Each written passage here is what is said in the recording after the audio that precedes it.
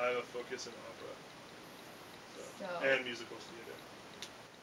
I've been in Pirates of Penzance, which was really terrible. I did Sweeney Todd, and I did Little Shop of because I'm a bass. And bass parts always get the even nice. Musical theory means like it's like writing music. Okay. So it's not like philosophy. Okay. It's like writing out scales and performing stuff.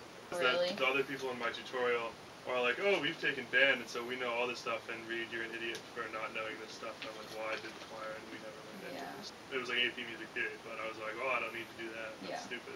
That sounds terrible. Yeah. So I probably should have done it. I sang since I was like 3, and I got serious about it in high school. I've written a couple songs, but I mostly just sing. I also sing in the shower. So. No worries.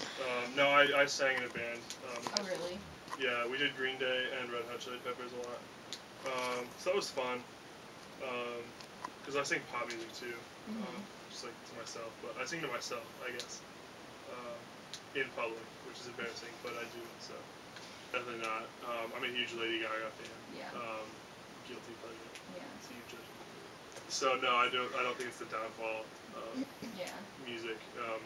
I think she's just a different kind of artist. Yeah. With a different skill set. They're just different. They're not. One is not more sophisticated than the other. It's just different.